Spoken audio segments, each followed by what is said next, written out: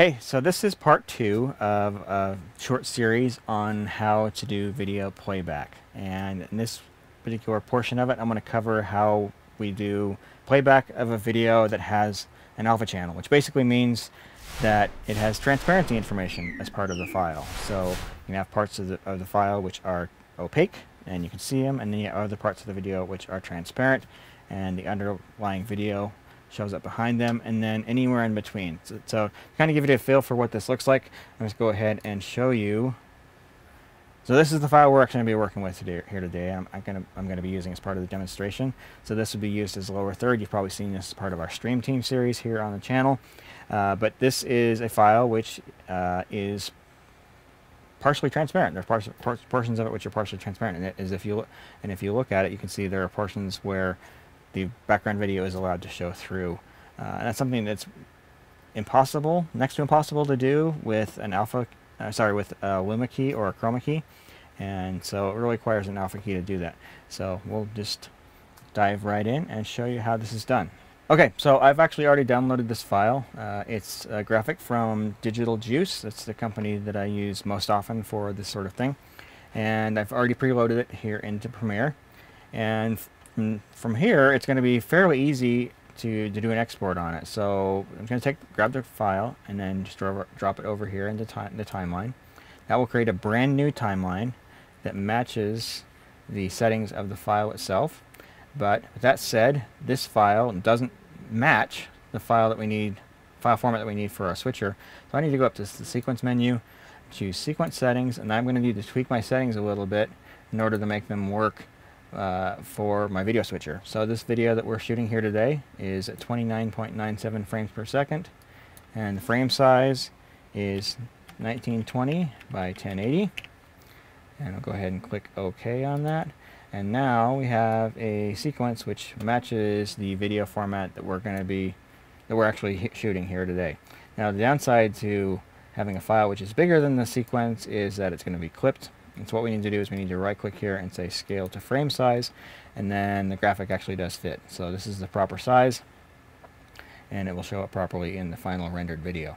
Now, as to how to tell if the file actually has transparency information, now as I scrub through here, you're basically seeing the file with all the transparency information already applied. But if we want to see what the actual native file looks like, and go into the directory that file is stored, and if I double click on that, you can see that there's a lot of noise, a lot of just randomness going on there.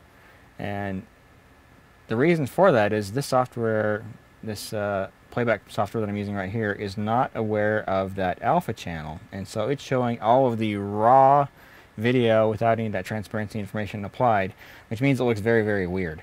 But Premiere is aware of the transparency information, so when it plays back, it actually looks a little bit more organized, and it looks the way that it's meant to. So with that said, with this proper sequence set, what we're going to do is we're going to go up to the file menu and say export media. And the trick to making this work is making sure you export in a file that's both supported by the HyperDeck Studio Mini and also supports transparency information. So in that case, that's going to be a QuickTime file, and we're going to use preset Apple ProRes 4444 with alpha. And alpha basically means it has that transparency layer as part of it. So with that said, I'm going to give this a file name. So I'm going to say lower third with transparency on MOV, and at that point I'm just going to go ahead and export that file. Now this isn't going to take too long. Alright, now I've actually cheated a little bit and pre-rendered the graphic, and so I'm going to show you what that actually looks like. So on the two lower windows on the screen here, that's what's coming out of the HyperDeck. So the lower left corner, that is basically the graphic itself, and then that second box to the right of it, the one that's black and white, that is the alpha key. So that's basically the one that has the transparency information. And basically what's happening there is everything that is black is transparent, and everything that is white is opaque. And so if I overlay that on top of the video, and if I go into the downstream key, set that up, and hit the auto button. There it is. So it's actually combining the graphic with the alpha channel and giving us the result that we want. Now, in terms of how to set this up, let me turn that off. I'll show you guys what I've done here. So I know you can't see it, but camera 5 is the graphic, and then camera 6 is the alpha key. And so what I'm going to do here is go into the downstream key portion under the palette section of the software. And I'm going to choose camera 5 as my fill source, camera 6 as the key source, and then we're going to need to tweak these settings down here a little bit. I found that a good starting point is clipping point of 50% and the gain of 25%. That kind of gives you a good place to start, but you may want to tweak those settings as well. Clipping is basically where it transitions from opaque to transparent, and gain is shifting that point up, basically up and down. So anyway, with those set, I can turn on the downstream key. So I'm just going to say on air, and there it is. So the graphic is there. It's there set up and ready to go. Now let's actually take a look at the HyperDeck itself, and I'll show you what I've done in terms of connections there. So the HyperDeck itself has 2 video outputs on the back. Output A, that's always your main graphic or your main video or whatever, and then B becomes the alpha channel whenever you're playing back a video clip that actually has one.